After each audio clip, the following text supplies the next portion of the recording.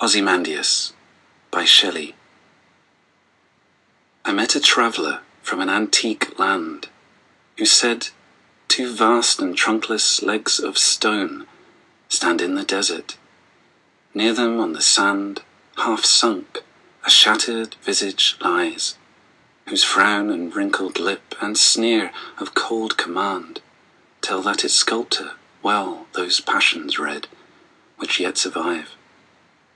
Stamped on these lifeless things, the hand that mocked them and the heart that fed, and on the pedestal these words appear: My name is Ozymandias, King of Kings.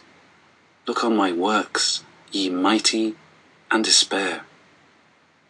Nothing beside remains, round the decay of that colossal wreck. Boundless and bare, the lone and level sands stretch far away.